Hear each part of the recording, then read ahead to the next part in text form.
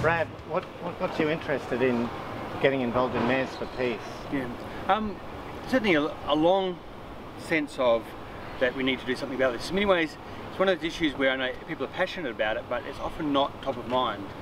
Perhaps a real changing moment for me was when I got to visit Hiroshima recently, and certainly seeing firsthand impacts and the devastation of nuclear weapons, I think has really driven it home for me the importance of what Mayors for Peace does around the world.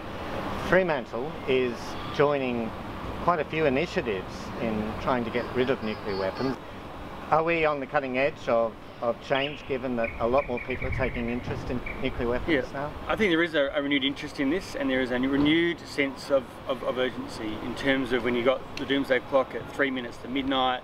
There is a real sense of that we should no longer be complacent about the proliferation of nuclear weapons, and there actually needs to be a stronger pathway towards their elimination. And it's great to see that there's some really strong interest here in Western Australia, with a number of councils getting behind it, the Mayors for Peace, and furthering these international connections along that path. The gift to the city of Nagasaki, the Peace Park, why have councils joined to make this contribution? So this gift to Nagasaki, which of course was devastated at the end of World War II by nuclear weapons, is a really important link between Australian Mayors for Peace cities and Nagasaki, and it's a real gift from Australia to Nagasaki as a way of raising awareness around this, that we shouldn't ever allow these kinds of things to ever happen again, and making that connection, because in many ways Australia feels a long way from it,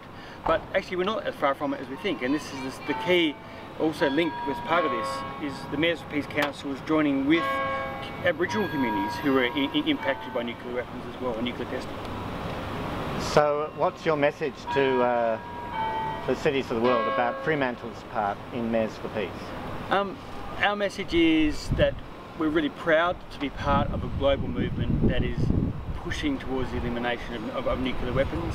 Now's the time where we really need to do this, and we hope that over the coming, this gift, and then over actions going forward, we really see much more emphasis on this and global action on it.